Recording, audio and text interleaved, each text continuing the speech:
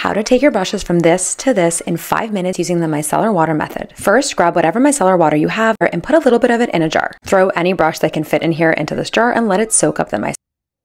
If there's one thing about me, it's that I hate washing my makeup brushes with a passion. I will literally go months without washing them because I can't be bothered. I will happily spend 1.5 hours in the shower doing my hair care routine, but 20 minutes washing my brushes are no thanks. So if this hack gets them clean in 5 minutes, fuck yeah.